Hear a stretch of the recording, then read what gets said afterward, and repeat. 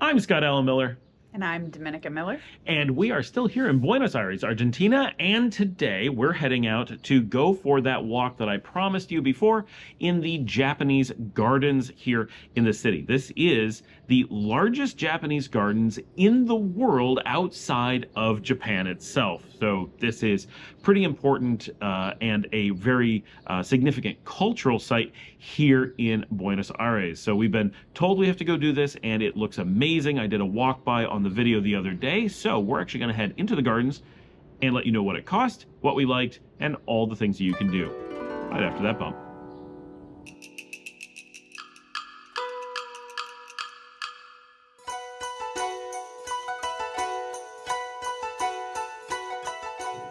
All right, let's start with getting into the Japanese gardens. You probably are going to want to take an Uber or a taxi there because the entrance is in an area that's a little bit far away from most of the places you're likely to have an Airbnb or a hotel.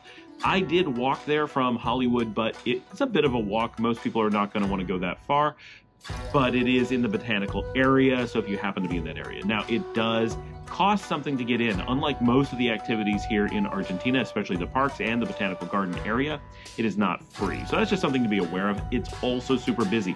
You go to the parks, you've seen my videos, I'm out in the parks, they're basically empty. I mean, there's people using them, but there's a lot of open space and you can just wander about and enjoy yourself in a big open space. The Japanese gardens are pretty much always packed, and it's a good thing they're charging as much as they are because there's just too many people in there. But it's great that they're getting so much use. The current price at the time that we're doing this, and of course prices don't make a lot of sense or aren't going to make sense for very long because of the hyperinflation situation. They're going to change very quickly, but the current price was 4,500 pesos, which comes out to a little bit under $4 per person to get in. So the two of us, it was somewhere between $7 and $8 for us to go. So you go into the gardens, and in just the moment you step in, it was beautiful. Yeah, it's just peaceful and pretty. Yeah, I feel like a lot of people were very respectful of it, and it was very quiet. And this is, while it's Argentina and it's way more quiet than Nicaragua, it's still louder than the United States, for example, I think. I have not. Maybe it's about the same. But it was very quiet in there. It's very nice, and they have bridges and islands and fountains and waterfalls and flowers. They have an exhibit of trees that survived the nuclear blast at Hiroshima, and they moved them there in a small garden, and they're still alive, which is... I actually think they're the descendants of trees. Oh, maybe. That survived the Hiroshima bombing. There's a restaurant in there. There's a number of things to do. So, I mean, you'd probably want to allow, I would think, about an hour to walk around the gardens. Of course, you can spend as much time as you'd like, but I think an hour once you're inside is probably pretty good. You can see everything in an hour if you want to sort of contemplate your surroundings and relax for a while. 2 hours, maybe. Yep. Yep. Yeah, it's at a slower pace and with a crowd. If it's crowded the way that it was when we visited, then yeah, you're going to need more time just because you have to wait because there are narrow footbridges and there are people taking their Instagram photos in the perfect spot. So many Instagram photos. So many people doing that. We say as we're YouTubers walking around with a camera, Yeah, so understand. We don't stand and take 20 photos in a spot. There's some really tight paths with a lot of just posing going on, so you can end up waiting several minutes and the entire place is backing up waiting for one person taking a picture. So that is, and it was a lot of that. It wasn't like this one person did that. No, it was around every corner there was someone doing that. So but it appears, from what I could tell, there were so many people that were like super dressed up. I think that a lot of people go there for their photos for something. Yeah. So it seems like, I think that's a major draw of the place. It is beautiful, and you can tell that they have it set up so that there's something to see no matter what time of year you're there. So, for example, we're at the very beginning of spring here in Argentina, and there were still flowers blooming, but the trees are not in bloom. I am told that when the cherry blossoms are in bloom, it's one of the most amazing times to be in the Japanese garden, and we're too early for that.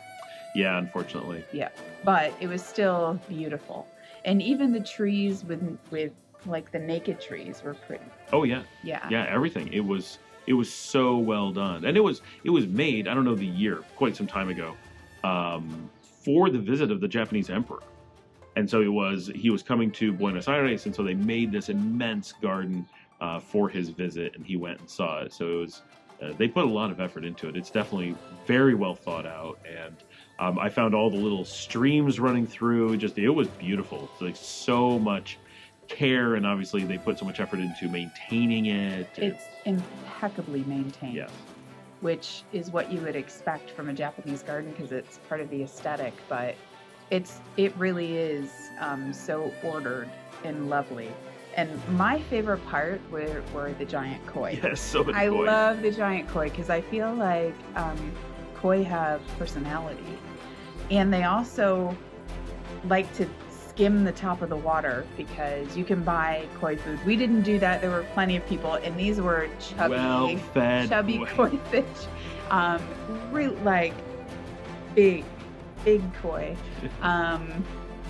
They're so cute. I really love to watch koi swimming around, and Yep. they have all different colors, and they have other fish in there They did too. have other fish. There's like catfish. Yep, there's catfish, and I feel like maybe perch. Maybe. I don't know. I'm not sure what they were, but they were something that I would like, perch or sunfish, like if we were in New York is what those look like. But I don't actually know what those were. I can only identify catfish, of course. But yeah, it was all just very beautiful, and we actually met some Guatemalan YouTubers who were there. I assume they're YouTubers. They were there, two of them, with filming equipment, and one of them had the DJI Pocket 3. It's the first time I ever got to hold one. I actually went up and talked to him, and he's like, "Oh, you want to see it?" And he handed it to me, and it's pretty cool. I'm looking forward to getting my hands on the one that I have in the United States. It's going to be great for the show once I finally manage to get it here. But now that I've actually held it, very excited about that. I think it's going to be cool. We did, after we went and did all the gardens, we filmed a ton. So for those who are interested in seeing like just loads of the gardens, we're going to show a lot of it once we're done talking. I mean, we're showing some of it now, but we're going to show a ton. So stay around for that. You're going to get to see exactly what the gardens are like. Hopefully that turned out really well.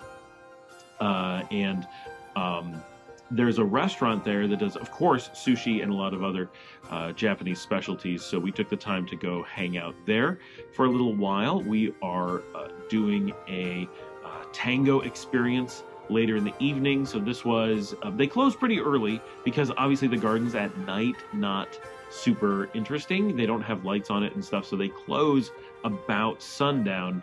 But if you can get in, you can do an early kind of dinner or like an afternoon tea sort of thing. It's not really meant for a large meal just because of the hours that they are open, but they have this beautiful Japanese restaurant there with views of the gardens. So if you're looking to spend a bit more time and really enjoy the gardens, and really if you're like in the Disney Universal Studios kind of crowd and you like the really steeped experience that you get in like the World Showcase in Epcot, well, this is kind of like that in Buenos Aires. You want a Japanese afternoon where you've got the restaurant, the beautiful setting, so much work put into a large area, and you can really get into it. This is going to be perfect for you. Just like we like doing when we're in Epcot, going to one of the World Showcase countries, enjoying a restaurant, overlooking all the work that they've done. This completely gives you that. I found the food very reasonable as well. I mean, the quality was very good. It was excellent. I thought the prices were surprisingly good. I don't know if it was because we got the vegetarian sushi that it was so, like, obviously that is cheaper than fish, but I found it reasonable for quite a bit of sushi. Yeah. We comfortably split it between the two of us, and yeah, it was good. And it was actually a style, like all of it was, I hadn't had that style before. It was different. Oh, that's true. Yeah, it was different. Now, I also, not like a California roll. We split 3 rolls of vegetarian, and then I got 1 roll of salmon. And the style of salmon that I got, the Sakura rolls, are the same or almost the same as what I get in Nicaragua. But I honestly feel like the price was the same as we pay in Nicaragua, which is reasonable, except for the fact that in Nicaragua, we're going to a not authentic Japanese restaurant. We're going to someone who's doing sushi in a Japanese style as best they can in the middle of a random city where they're just doing that. And this was the official restaurant of the Japanese Gardens in a very, very specialty location in the middle of Buenos Aires. So I would have guessed the price would have been double what it was. And to be the same as a decent Japanese restaurant in another low-cost location without the gardens, I almost think it's a deal. Honestly, it was the price of grocery store sushi or cheaper. Well, yeah, in the US. For sure, cheaper Yeah. than. Yeah, I think it was in the US. You're going to pay at least $8 to $10 per roll in the grocery store, and I think this was under that. Yeah, it was. Yep, and it was quite good. Yeah, very good. And the service was excellent. And the view, of course, we got to sit right on the garden. And if you like people watching, which is the Buenos Aires thing, of course, you get to people watch all the people in the garden. So it kind of has that cafe feel as well, because the garden is always busy. Yes, and we sat outside. Yeah, we sat outside. It was a beautiful day. We had, at the very beginning of spring, we had a nice sunny, warm day. And so that worked out just about perfect, I would say. So I say that the Japanese Gardens as a place to go and thing to do here in Buenos Aires, I put very, very high on my list. I agree. It is not overrated. It is very beautiful. The maintenance is amazing. It's just, it was very pleasant. It's just a very, if you like parks and the outdoors and you're looking for like just a very tranquilo afternoon. Yeah, I highly recommend it. It was not overrated. I was surprised. Yeah, so many things get hyped and then you go and you're like, okay, yeah, I saw that, now I can move on. Nope, it's really beautiful. Yep, worth the hype that it gets. So recommend that, and it was very inexpensive, right? Mm-hmm. Below $4 to get in, absolutely. I wish they'd actually raise it and have a little bit fewer people. Under the age of 12, no matter where you're from, is free. Yep, and if you're over 65? Yep. And if you are... No, if you're over 65 and Argentinian. Oh, Argentinian, okay. Then it's free, or under 12, anybody. There were no restrictions on that. Gotcha. Perfect. Yeah, and it's obviously cheaper if you're Argentinian, as it should be. So it's very nice. Highly recommended. We are going to leave you with a bunch of video, I hope, of beautiful scenes of the garden. Enjoy them. Get down there before we do that and leave your questions. Actually, it's great to let it play in the background and ask your questions, leave your comments, give us a thumbs up and all that. That really helps. Of course, if you'd like to send in a video question or comment, we have all the information in the show notes on how to do that. Or if you need to contact us by email, again, all that's down in the show notes. People ask me all the time. It's in every single show. Just look down at the notes on the show. Everything's in there, including all of our other channels. So if you do that, and if you're willing to support the channel, we're going to do that now instead of after all the stuff. We're going to put up the information up above. You can buy us a coffee on the website, buymeacoffee.com/Scott Allen Miller. That comes directly to us. It's like Patreon. It helps pay for our trips, the cameras, the software. It is expensive to do the show, and we're not sponsored. So you guys are our sponsors, and we really appreciate all the support that we get from all of you. So thank you so much, and we will leave you with these beautiful scenes and music from the Japanese Gardens in Buenos Aires, Argentina, and we will see all of you tomorrow. Stay with us as we continue through the beautiful Japanese garden of Buenos Aires.